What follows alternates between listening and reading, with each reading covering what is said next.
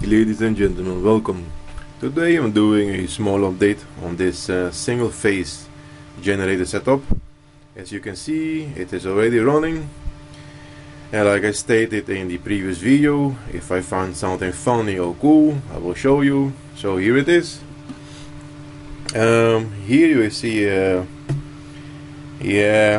circuitry I thrown together, but basically what it does is, this is a Aircore generator, 24 coils, all of them are in series, all of them are Aircore, and it makes the system speed up on the load. Here I'm gonna short it over here on the EC side. I can short it over here on the DC side. I can put a 1 watt load on the AC side and also a 1 watt load. So on the DC side there were a bit of juice in there. Anyway, where was I? Oh yeah. And whether I short it, load it, short it or load it, this the effect is the same. Now I'm running it as always at say 15 volts, running around 600 milliamps, and the RPM is not that much, 728. Now I'm gonna short it on the AC side.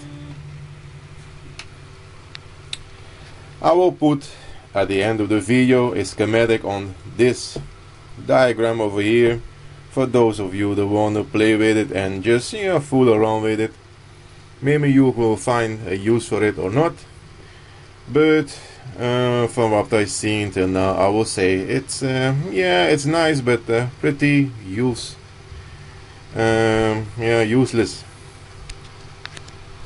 Anyway, it is shorted on the EC side, and the RPM was 726, and the RPM is now 1000 to 1030 something climbing. I'm gonna remove the short on the EC side and I'm gonna load it with a 1 watt LED lamp.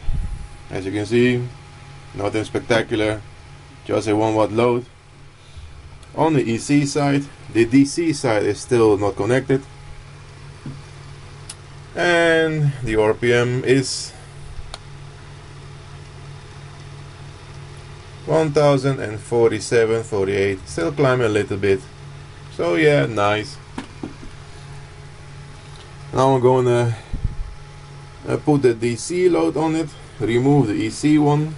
As you can see, the EC load and short are completely open. Only a 1 watt DC load, nothing spectacular. And what is the RPM again? 1077, and climb a little bit.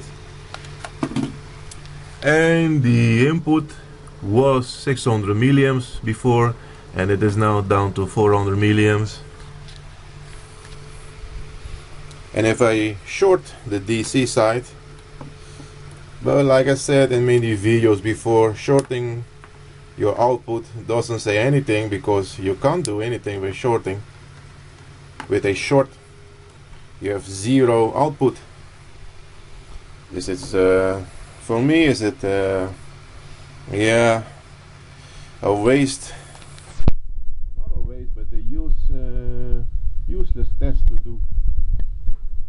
I'm not interested in the system speeding up while short, but while under load.